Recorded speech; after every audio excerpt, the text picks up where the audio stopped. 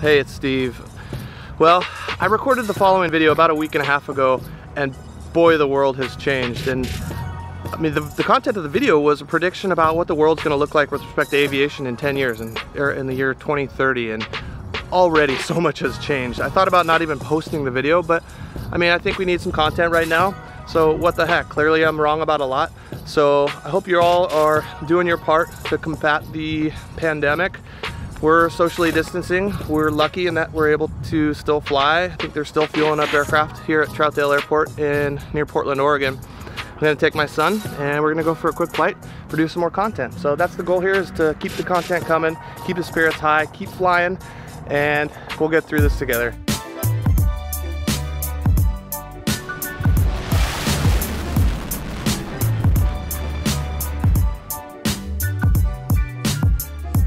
Hey, it's Steve. Welcome back to Cleared Direct. Well, it's March of 2020. We're well established into the new decade.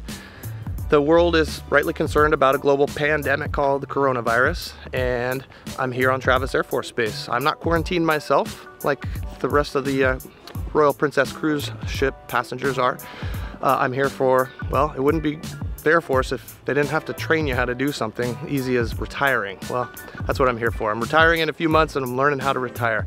What's the world gonna look like in 1, 5, 10 years? Well, I'm gonna make some bold predictions about aviation and where it stands in 2030. Maybe we'll be able to look back on this video when I have a lot more gray hair and wrinkles and see if I was right with respect to general aviation, airlines, sustainability, UASs, and finally space. So another interesting, concerning global geopolitical situation going on right now is Russia and Saudi Arabia are in an oil battle. Prices are dropping. Yeah, might be a good thing. I'm sure airlines are probably buying up Jet A in bulk right now. I hope they are. So let's start off with sustainability. Speaking of oil prices, they're down, they'll come back up. You know that everybody is still working on energy density and going towards electric. I think general aviation is going to be affected by electricity or electric motors more than commercial airlines. I think they're obviously looking at it, the airlines are.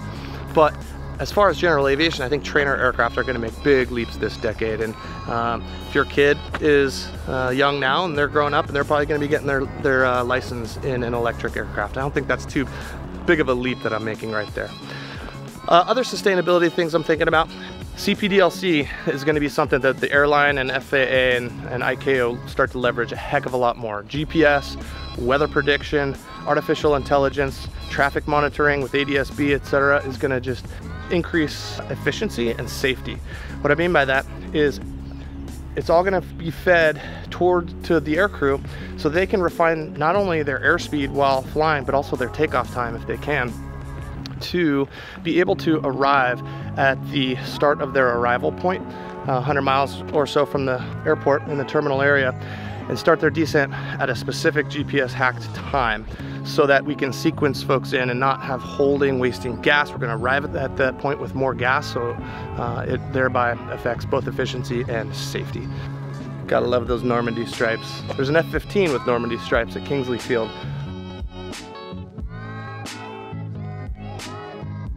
Okay, like I said, it's March 2020 now. The 737 MAX is still not certified to fly again. I think in a few months that's going to happen. Pilots will obviously receive much more in-depth training on the MCAS system. All right, I've been telling people that have been asking me, are you afraid to start flying the 737 again? I go, I think that's going to be the safest aircraft we've got. 2030. Let's see. Let's prove me right. I think Boeing will eventually move on to their 757 successor, the 797. I don't think the 797 will be flying passengers yet, won't be certified because of the certification process. Guess what? It's gonna be a lot slower, a lot more in depth, but it'll have flown. That's my prediction. The Delta Dagger. All right, pilot shortage. I think it's gonna do 3 things. Number 1 is, I think the FAA and maybe even ICAO will raise the mandatory retirement age to 67 and a half. I don't think 70 quite yet, but I see that as a fairly good thing. You know, health is generally getting better, although I did hear that the US male lifespan is slightly decreased. So hopefully we catch back up and reverse that trend and ensure that 67.5 is safe to do, number one, but also that'll help with the pilot shortage. It won't help with my seniority issue. Number two is a supply and demand thing. I think it'll increase pilot wages since the demand is going up. Go Alpa. And then number three is a bit more controversial. You know, in the next decade, there's got to be some sort of conflict in the world that spikes oil prices, and it's just going to increase the rapidity with which airlines and aircraft manufacturers start investigating replacing the first officer in Part 121 flying. I know, I said it, sorry. I don't think it's going to happen by 2030. Hopefully it'll never happen. But you got to think at least they're going to start talking about it a lot more and researching it a lot more, and it'll create a lot of heated flight deck conversations, not heated against each other, because I think we're all on the same page with this one, but mark my words, it's going to be a discussion for the future. Over this next decade, I really hope we make some big strides in diversity in the skies. According to Women in Aviation International and the FAA, only 6.6% of US commercial pilots were women in 2019. I'm going to make a prediction that we get up to 10%. I want to see double digits. I hope at least 15% of pilots are women. According to the Bureau of Labor Statistics, only 3% of US commercial pilots are African American. So let's get that north of 10% as well. Man, this voodoo's seen better days. All right, back to GA. I already talked about electric trainers. That's number one. That was in the sustainability section. Number two is the FAA, I think, will make big progress in certification process for light or civil aircraft. And this is, again, kind of fingers crossed prediction, is that I think the market, or the FAA, will change conditions for the market to produce finally a compelling 4 to 6 seat aircraft that will run on diesel and or Jet A fuel. Again, that's a definite fingers crossed one, so let's do it. And then talking about fuel, will 100 low lead still be available?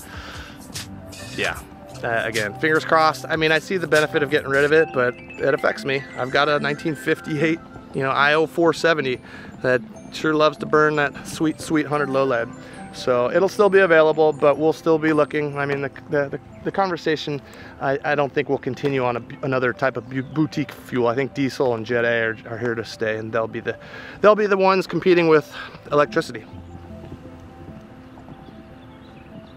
Beach AT-11, that's beautiful. If you haven't seen my vlog on a travel vlog to Independence, Oregon, there's a sweet one of these sitting outside there. Check it out. So let me talk home builders, because I hope to be one of you one day. I really hope that the conditions exist for an engine manufacturer to make a compelling small turboprop finally. 180 horse and a 350 horse I think would be two marketable sizes of those motors that burn Jet A. Next up for the home builders is 3D printers are here to stay, of course, and I think that they are going to help the home builders immensely, as well as the certified manufacturers. And then the last thing is I think kit prices will continue to come down and be a little bit more rapidly developed. Shipping costs worldwide come down. I think Lance Air, at least when I visited them a few years ago, when they were still in Redmond, Oregon, they were getting their large parts popped out of molds in the Philippines. Anyway, I think that's going to continue to decrease costs as far as the availability of those materials, because the demand is just so high that more and more manufacturers will be able to both produce the raw product as well as the manufactured product for the kits. All right, you UAS hobbyists, I'm with you. I'm one of you as well. Much to our chagrin, the FAA is going to mandate ADS-B out. Again, that's just a prediction, but I think it's inevitable. But I think there's unintended consequences with respect to safety. I think we may become more or overly reliant on that system. We may become complacent as pilots and figure, they're probably squawking, so I'll see them on my TCAS. And if an inoperative system is out there and you schwack it, or the other thing is, we're gonna start alerting all sorts of TCASs. Descend now. Because if we don't adhere to the National Airspace System, both hobbyists as well as pilots. So Stay safe out there, folks. All right, on into space. Falcon Heavy. I'm just excited about this decade in space, man. We're gonna send people to the moon. Hopeful we'll send people to Mars by the end of the decade. Okay, if I'm forced to make a prediction, no, I don't think we're gonna get there. That's glass half empty, Steve. But I don't think we're gonna get there. Elon Musk is gonna be trying his damnedest. We'll be close, but we're not gonna be there in January 1st, 2030 to be specific. All right, it's getting a little long. Let me finish up. The last prediction is still in the space realm. Clearly, this isn't a stretch. We're gonna get more and more satellites and it's gonna become increasingly packed. The new need now is the Starlink internet service, right? So deconfliction is gonna become even more necessary. And I think the UN will establish a coalition space alliance where they'll figure out the deconfliction. There will be participating members and non-participating members. I think we will run 2 satellites together. I think it will increase tensions to the brink of war. I don't think we're gonna go to war over it. I wanna be clear, I don't think we're gonna go to war over it.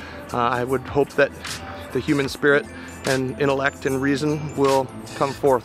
That's it, I'm done, I'm exhausted. Let me know in the comments what you think, what I missed, what I got right, what I got wrong, probably most of it. I do want to say that my heart goes out to everybody battling the global pandemic of COVID-19 right now. We're all in this together. We're gonna get through this, and whatever happens, don't stop flying. Till next time, you're cleared direct.